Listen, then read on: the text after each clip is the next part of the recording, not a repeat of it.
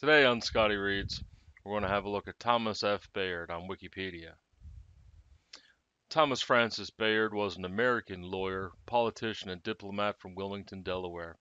A Democrat, he served 3 terms as United States Senator from Delaware and made 3 unsuccessful bids for the Democratic nomination for the President of the United States. In 1885, President Grover Cleveland appointed him to Secretary of State. After 4 years in private life, he returned to the diplomatic arena as ambassador to the United Kingdom. Born in Delaware to a prominent family, Bayard learned politics from his father, James A. Bayard, Jr., who also served in the Senate. In 1869, the Delaware legislature elected Bayard to the Senate upon his father's retirement. A peace Democrat during the Civil War, Bayard spent his early years in the Senate in opposition to Republican policies, especially the reconstruction of the defeated Confederacy.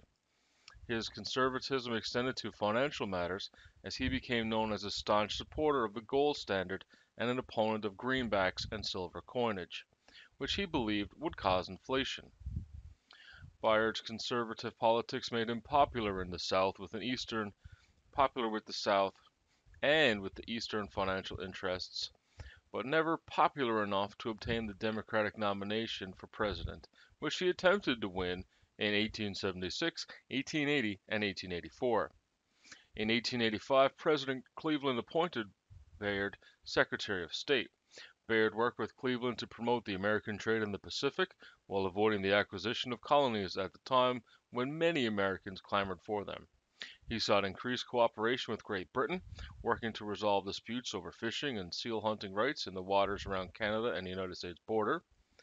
As ambassador, Bayard continued to strive for Anglo-American friendship.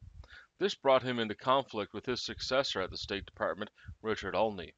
When Olney and Cleveland demanded more aggressive diplomatic overtures than Bayard wished in the Venezuela crisis of 1895.